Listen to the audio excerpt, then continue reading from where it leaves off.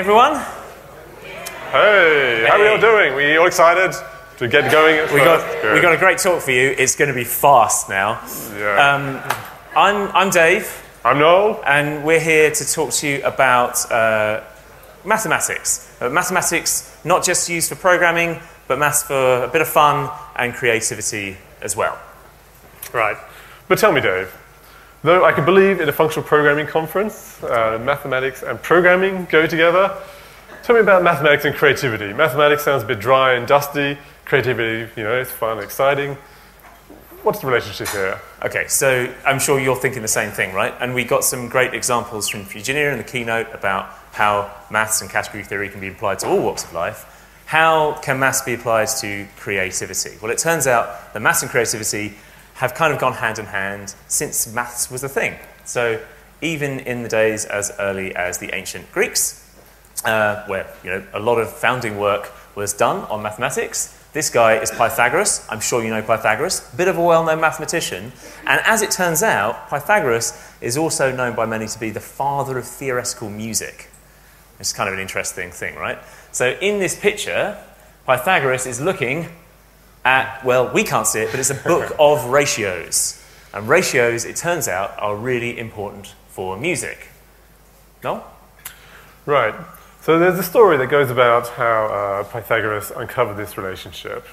And the story goes, he was walking past a blacksmith, and he noticed that when the, here we have at the top, this medieval drawing, the sort of typical apocryphal origin story that happens for a lot of these things.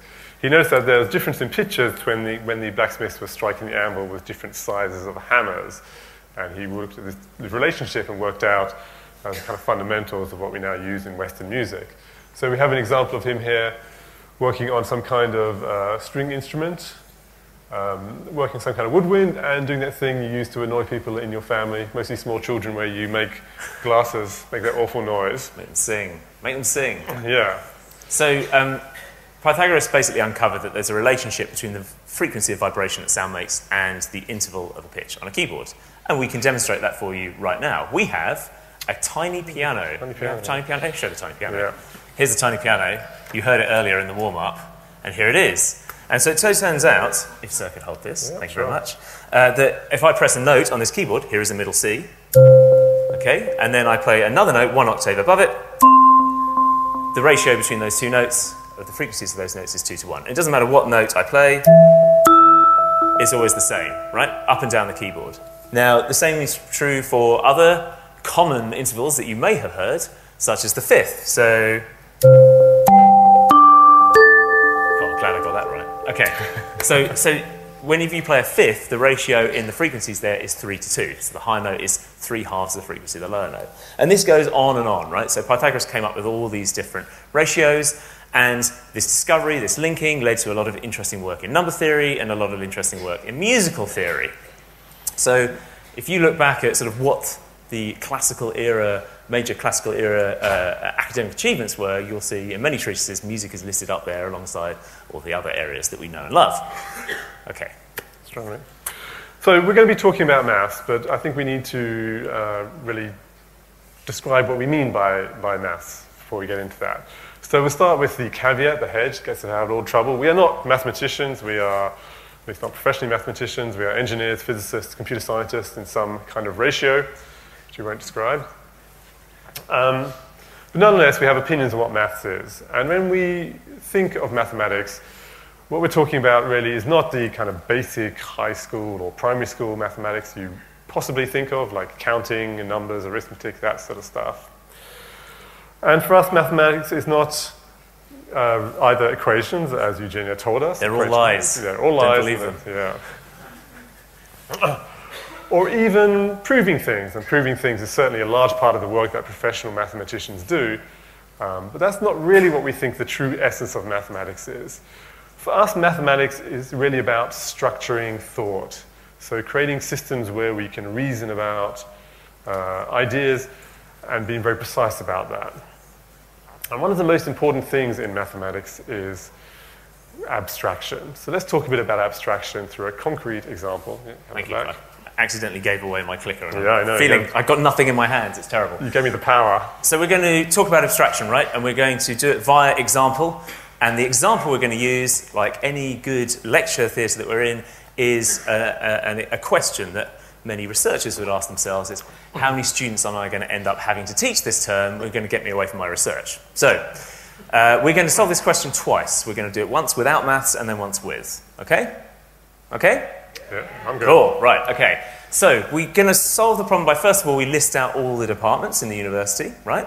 And then what we would do is go around, without using mathematics, we'd probably have to go around and we'd have to extract all of the students from these departments and bring them out to the central forum in the university and arrange them all side by side in a big group. That's our answer. That's our answer, yeah. I mean, that's how many students we've got, right? It's absolutely precise. We can't get any more concise than that because we can't count them because we don't have maths. So we're lacking some kind of intuitive precision in our answer, but also we're kind of distracted. There's a bunch of weird, meaningless details here. Half of these guys are wearing sunglasses. Some of them are cats. Yeah. It's very surreal. What's going on there? So we're blinded by this unnecessary detail and we're missing some kind of concise description of the end state. So what we'll do is we'll let the students wander back to their departments, which is certainly good for some of them. Computing students in sunlight often don't go well together. So you can go back there and they can get back to their work and doing what they were doing. And then we can go around and using maths, we can count them. And we get this for our numbers of students in each department. And then we can add up all of those numbers and get our final value, which is 36. In this case, we only have 36 students. Nice, good, small, focused university. It's a nice liberal arts college. I guess Jeremy would tell you that would be a lovely thing to have. So this representation of the answer gives us all the same information that we need from the other representation, but it eliminates all of the noise, right? It eliminates all of the cats, all of the sunglasses, and we just have a number here.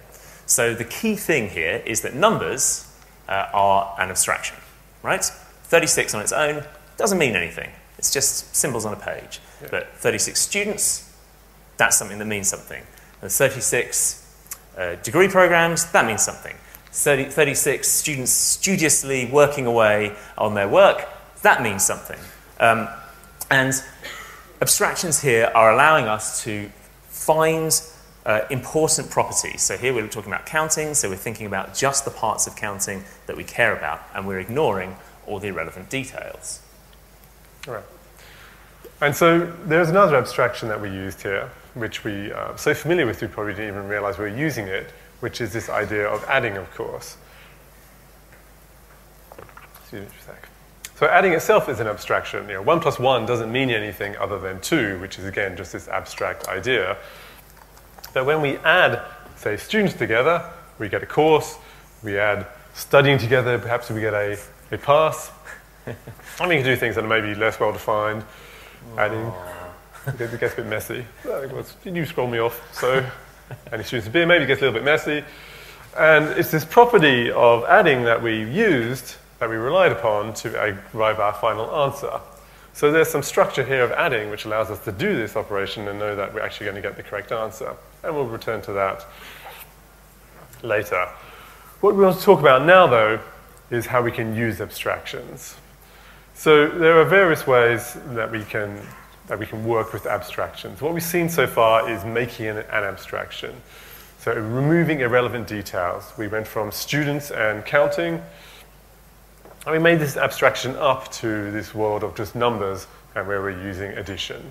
Right? So that's making abstraction, abstracting up. The other thing we can do is we can use abstractions to transfer across grounded domains. So we could take this idea of, we saw students counting took us to numbers and addition, and maybe we can take this idea of number and addition and ground it in some different domain. And this is where we're going to bring the creativity into it. So let's see what we can do in some other domain. And so we'll start with something fun. Yeah, well, what else can we add? Let's think about images, pictures, right? So when I think about adding images, I'm sure many of you will think the same thing. I think about tiling systems, right? So I could maybe add images by maybe taking them and arranging them horizontally or arranging them vertically and producing larger images from this, okay? So let's apply this. I can take some squares, I can arrange them horizontally, It makes this nice pattern, and if I then arrange that pattern vertically, I have a chessboard, or in this case, a nice tiled floor. And the kind of cool thing about this is I can change small properties of my model, like maybe just change the base image, and I can get very different results, right? So I'm still doing exactly the same process, but I've just changed one small part, in this case the tile I start with, and I get new properties, like you can see these little cross shapes appearing between the tiles here. This is an emergent property of the design, and we may have just put that tile together and not thought about it. So the kind of general idea here is we have made an abstraction by designing a drawing system. We're drawing by always choosing base images and always arranging them. And that is, okay, it's a restrictive system. We're not going to be able to produce every image this way, but it allows us to explore different things we can do with tiling systems. Right. You've hopefully seen some of these tilings around Cadiz. If you've walked around, you'd have seen them in most of the entranceways to buildings. So there's quite a lot we can do here. And we can take it into another domain. So if you're thinking of tiles and you're Dave, then you would immediately think of, say, video games. Yes, video games. Video games. There's a video game. Does anyone recognize this video game? I do, because I've had to sit through the talk. You have to sit through the talk for. This is the tile set from the original Legend of Zelda game, right? So this is one of the first. This is in the 80s. So this is back when games were little more than a couple of spaceships flying around on a static screen. And the impressive thing about this is 144 tiles of scenery tiles, and with that they made this big persistent world. Okay, right. By today's graphical standards, perhaps not so inspiring, but you've got forests, you've got dungeons, you've got all this kind of stuff. So having a tile set enables the designers to quickly experiment and try different arrangements and try different level layouts.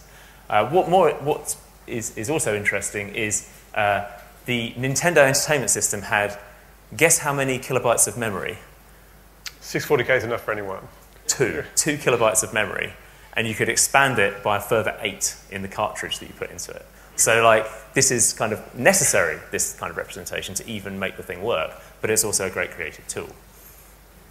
So let's now look, we've seen some applications of abstraction over pictures. Let's look at another thing, fun sounds. Right. So sound is a great sort of example. What we're going to be looking at here, in particular, is oscillators, the basic of synthesizers. So synthesizing, I'd say it's all about it's all about knob twiddling, you might say, as the picture indicates. And the basic building block of the synthesizer is the sine wave, which you've probably seen before. So if you sort of trace the sine wave across and you look at where your finger is as it's going up and down, and you have that same pattern on a speaker, then you will have a sine wave. And if I press the correct button, hopefully. Oh, that's loud. Look at that. Wait for the next one. Oh my god. Should we turn it down a bit, or are we? It's cool. You can cope with it, can't you? Yeah. So that's a very mellow sound, right? It's very simple, it's very pure, and it's also the basis of all the other noises that synths make. So we can build other types of synthesizer by adding sine waves. So here's an example, a sawtooth. So we'll show you what it sounds like in a minute, but basically you make a sawtooth wave by taking some fundamental sine wave and then adding harmonics to it. So this is my base sine wave, which is whatever I get when I just press a note, and if I add a second harmonic, which is twice the frequency and half the amplitude, twice as wibbly, half the height, then you can see the shape start to change. And if I keep adding harmonics on, third, fourth, and let's say we add the first 100 harmonics together, you need a lot, you end up with a very, very different type of shape. And this is the one that's going to blow your ears off. You ready? There we go. Oh, that's all right. So that noise is completely different, right? It's very thin, it's nasty, and it makes a really good sort of synth bass now. Yeah, do some acid bass, you might want to have that. And we can do that again for a square wave, another type of wave we can produce. For a square wave, we just add the odd harmonics. So I've missed out 2 and 4 and 6. We just add the odd ones together, and you get this. Okay, so that's like a very hollow noise. It's kind of like very chiptune-y, very lead sound. And so just by changing, recombining the sine waves in different orders, we get all this variety. So again, we can explore in this scenario, right? So your synth manufacturer will ship synthesizers that have got all these weird and wonderful waveforms, and you as a user can start playing with them. So one common thing that people do is detune things. You take whatever synth you're playing, you duplicate it, and you just make one of them slightly lower frequency, and you get this beating noise. And that sort of helps kind of lift it out of a mix a bit, and gives you a bit of motion, a bit of interest where you would have otherwise had a fairly boring sound. So lots of room to play around. So what we're seeing here is that abstractions inspire creativity. They give us a well-defined space in which we can explore, and they make it easier than exploring possibilities when you have no restrictions. So for example, if you had the task of designing a mysterious forest and you were given no other constraints, there are many ways you could go. It could be like a sort of a visual image, it could be a stage set, it could be black and white, it could be realistic, it could be some kind of stylized thing. And there's so many directions that you could go in that it's difficult to narrow it down to one particular idea. Whereas if you're working, say, with the Zelda tile set, then you might come up with something like this. And because you have a much more limited range of things you can achieve, you're likely to get to something that's usable quite quickly, and then you can get on to perhaps other things. Or if you want to spend some time exploring, you can also explore much more rapidly, because the way you can combine these things a lot faster than, say, building different types of realizations out. It's all about iterating and shipping things quickly. Yeah. Similarly, like if we had a cool band, right, and we wanted to put down a synth riff under whatever we had recorded, we're much more likely to be able to use something like this, which is basically just choose a preset and go, than we are using this telephone exchange, which is much more powerful, but much harder to use. I think it's actually the first thing to run Erlang. That was Joe Armstrong's psychedelic days.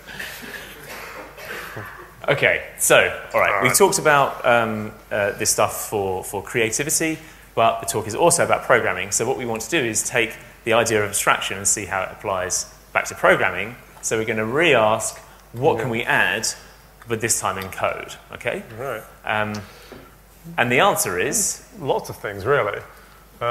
Here's some of the things we thought we could add. We've seen some of them before, pictures and oscillators. Numbers, we can add them, like numbers. Strings, we can concatenate them. List and sets, so set be set of set union and list concatenation. And then we got one here which is a bit of a different one. HTTP route, we think of a sort of a route from going, it's like a partial function from some kind of request to response. Adding them could mean trying them in sequence, in sequence in which they're added. Does this route match the request? If it does, then get its response. Otherwise, move on to the next one that we've added onto this sequence. So we're defining the semantics for what addition means. But there's a common pattern for all of this. And the pattern is the common or garden monoid, right? So, mathematicians like to give silly names to very simple concepts. Monoid is the name given to a very simple concept of addition. And three things do we need for a monoid. First one is some stuff to add. So in this case, integers. If we're doing this in something like Scala, we just use a type. Then we need an addition operator, and then we need some empty value, something that we can start adding from if we were going from zero, literally in this case. Yeah. And the great thing about programming languages is not only can we have our grounded abstractions, but we can also represent the abstract abstraction, if you like, in the language directly. So if we're using Scala, we could represent a monoid using, say, this type class implemented as a trait. Similar thing in Haskell, slightly different machinery, but it gets the same endpoint. And you see the monoid has these elements. So the type A is the type, yep, the values we're adding. The combine is the plus operation, and we have our empty element here. And then we can go on and implement various instances of this monoid for a particular type. So here it is for integers, and it does what we would expect. We're just adding the numbers together, and the empty element is 0. But we could do this for whatever. We could do it for the images, we could do it for the oscillators. You just have to build some kind of representation.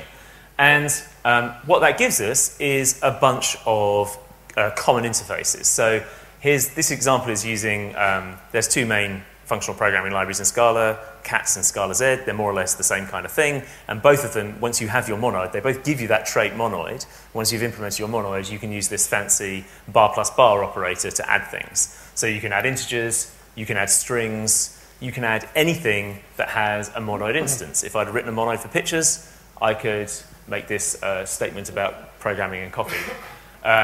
I can even write generic code. So this is a function that says I can add together three things of some type A. It doesn't matter what A is, but it says, look, you've got to have a monoid for this. And because you said you've got to have a monoid for this, then we can use this bar plus bar. And it's just sort of something that the compiler checks for us. So these are all examples of abstracting into different domains, and goes further and further and further. Right. So a few other domains in which we can make this type of abstraction. If we look at what are known as commutative replicated data types, CRDTs, they're data types for handling eventual consistency. So the big idea here is you have a bunch of machines which are receiving messages and updating some sort of state, and then periodically they're going to communicate and reconcile the differences in their state that has occurred as they've been receiving the messages. And we want to do this without conflict, without like equivalent of a sort of git merge happening. Everything just merges straightforward.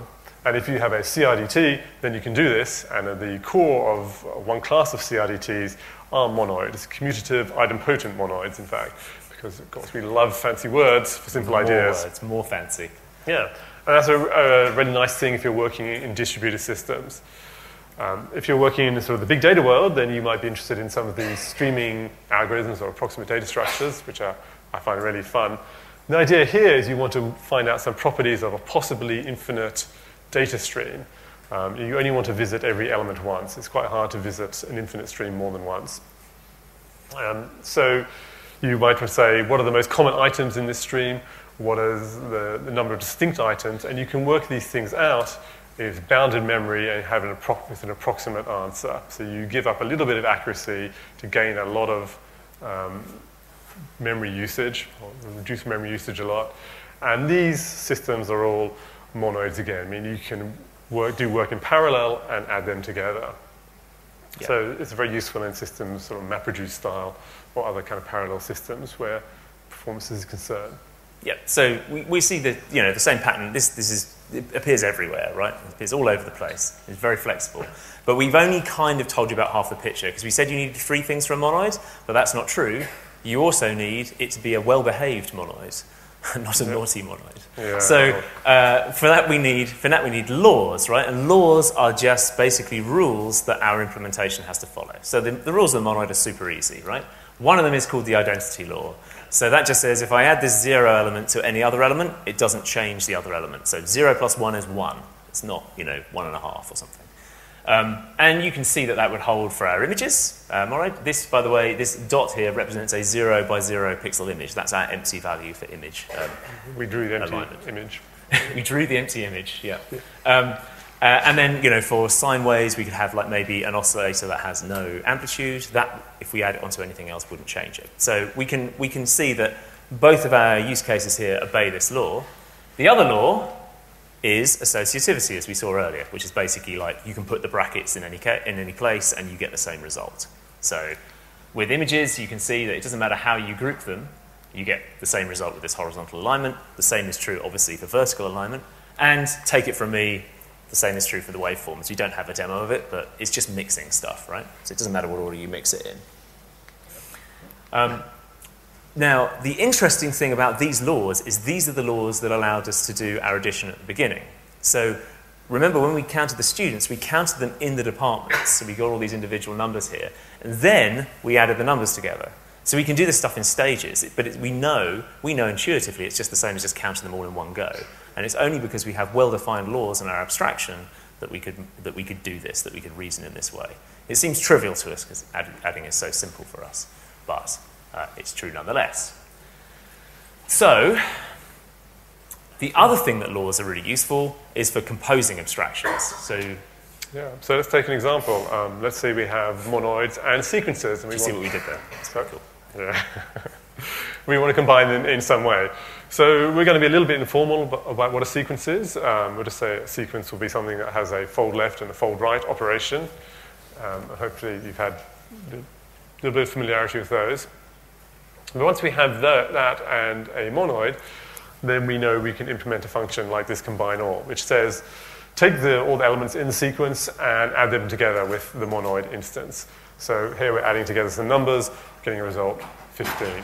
Doesn't matter what order we add them in, right? Exactly. Yeah. So we haven't said here whether we're adding left to right, right to left, or maybe that notion that left and right don't even make sense for our sequence. It doesn't matter because we have associativity that we're relying on. That lets us get a result. Another thing we can do is implement something called fold map, which is like combine all we just saw, but first we're mapping or transforming the elements, and then we're adding them together. So here we transform numbers into strings, and then we add together all these strings, which is string concatenation, and we get 1, 2, 3, 4, 5. And this type of thing is really the very core of MapReduce. And yeah, that's basically all that Hadoop and that kind of stuff are doing. So the other cool thing about fold map is, remember with the synthesizers, you need like to add together 100 sine waves to produce a sawtooth wave. You obviously don't want to write that out by hand, but you can write 1 to 100 for every one, generate the sine wave you need, and then have them all composed together. Yeah. But a simple descriptive kind of definition of a sawtooth wave. It's quite a powerful system. Okay, so let's recap what we've done so far, the story so far. So, I hope we have demonstrated that abstractions are useful creative thinking. We have seen how we can take abstractions across domains and use them to inspire systems that we can then explore to produce creative results. We've seen that with our tilings and our synthesizers. Abstractions are useful for solving problems. So we saw how we could solve the counting problem in the department by using this abstraction of numbers, which is so familiar to us we probably don't even think of it as being an abstraction, but it definitely is. And then we've given some small sort of code snippets of other things that you could do, the CRDTs, MapReduce, and so on. We've hinted at this huge ocean of other additions, things that you can do. Yeah, absolutely. The other thing we've seen is that we can combine abstractions so long as there are some laws that tell us how we can expect the abstractions to behave. So those laws, like the law of associativity, that we leverage in parallel systems to say it doesn't matter in what order or where we put the brackets, in what order we do the reduction, we'll get the same result. So we need to have these laws to enable us to make this composition. Okay. Now, what we thought we'd do is we'd like to repeat the process, but in a domain that is completely different. So adding is really quite simple, quite familiar. It feels very kind of mathy. So let's go to something that's a little bit more pragmatic, a little bit more reactive, a little bit more domain-driven design, and we're of course talking about event sourcing, right? The most creative thing that we could think of. So who's using event sourcing somewhere? Okay. Who's written a Redux application? A few more hands should go up. It's the same thing, right? So the idea of event sourcing is we model an application as just a big stream of events. So you've got like some state of your application at the moment, and then you are reading in events. So here we're reading in a stream from left to right. And you have a reducer, right? So you have a function which consumes the state in an event and produces the next state. And you sort of munch through the events and you end up with the most updated state, okay? So we're going to apply that to sort of creativity. Oh, yeah, sorry, it is. It's just folding. I'll let you in on the secret. Event sourcing, it's just folds. It's just folds. We're going to apply this to the field of creativity. Something quite grounded. Trying to think of something, yes, a bit more grounded. How more grounded can you get than these little fellas? Little turtles. Very close to the ground. So turtles are delightful creatures that chomp on leaves, and they are also sort of a cursor-based drawing system. So I'm assuming everyone here has seen Logo at some point. The idea is you take a cursor like this, and you feed it a sequence of commands. Move forwards, turn right. My thing has stopped. There we go. And by feeding it a sequence of commands, you draw a shape. It chomps its way through the commands and we get something on the screen. Oh, nom nom. Okay, so, oh, that's the spoiler. So then the way we're going to apply these is through into these things called Lindenmayer systems, which gives us room to be creative. So these are more commonly known as L systems. So let's talk about L systems. Do you want to do the 101 on L systems? Okay. So L systems were created by a guy called something like Asterid. I think it's Aristide Lindenmayer. Aristide Lindenmayer. Does anyone know? No. No, okay, great. Anyway, a biologist and botanist, right? Yeah. So he was interested in modeling the growth of natural processes.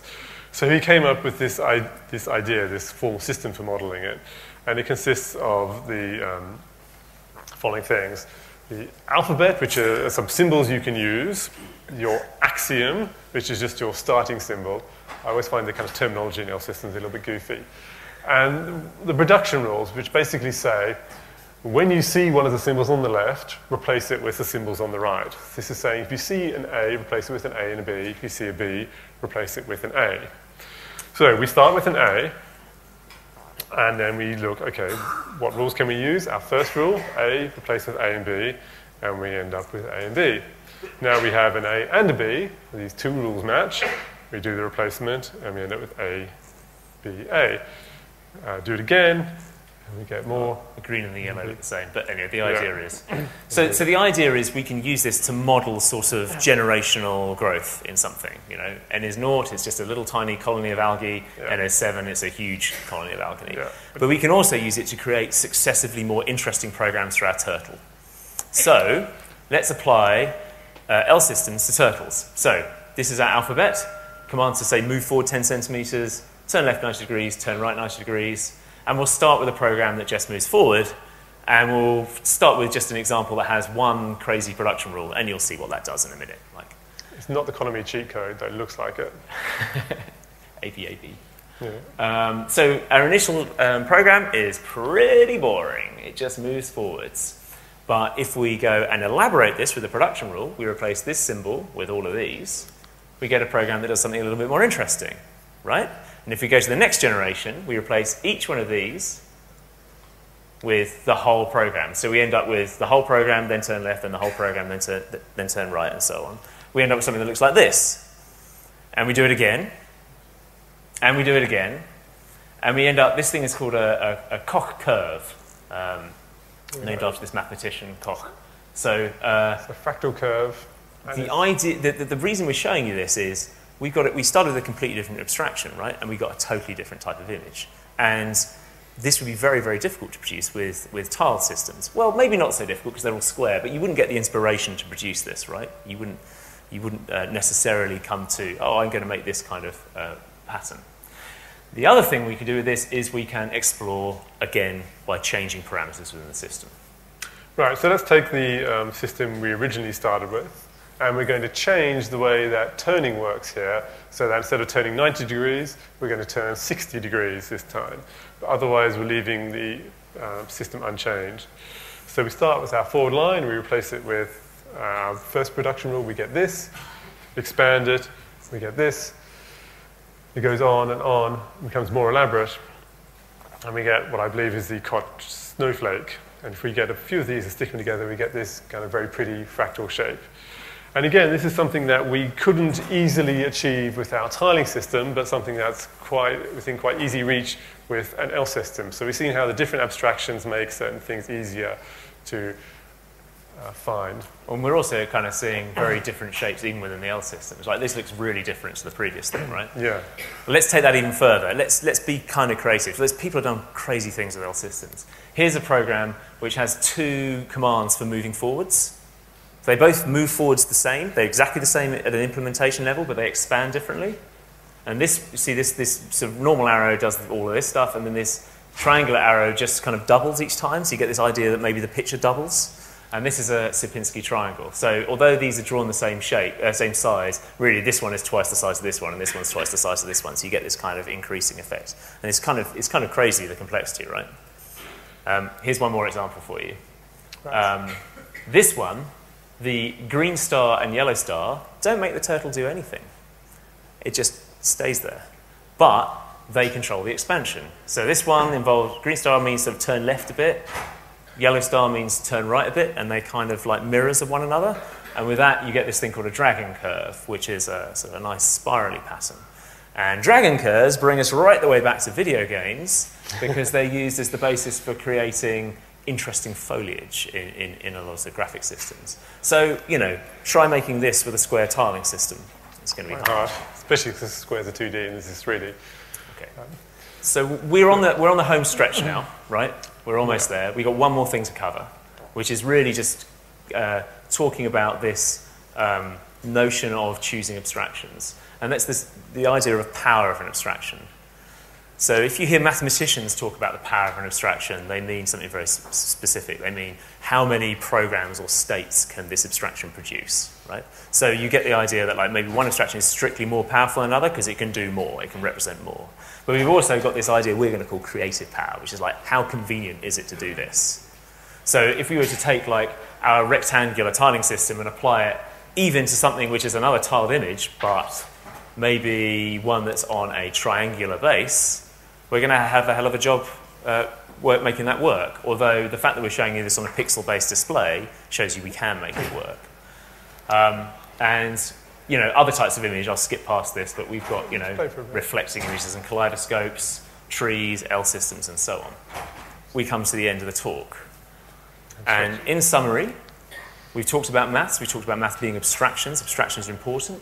They're important because they help us focus on what's crucial to solving a problem.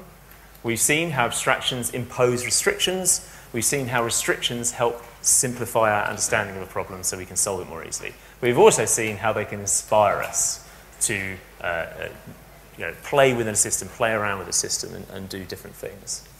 And we've also seen that you've got to choose your abstractions carefully. So maybe after a while of playing with one abstraction, you exhaust all the options and you have to move on to another one. That's okay. We've seen that abstractions should be simple and lawful because otherwise they become hard to reason about and compose. And there's more about that really in the keynote this morning. So, you know, please go ahead, find these mathematical abstractions, follow the paths of our ancestors, and let's do some creative stuff and kind of create a trajectory into the future where maths, programming, and creativity are all sort of fused into one inevitable, beautiful whole. Pure awesomeness, yeah. So thank you very much.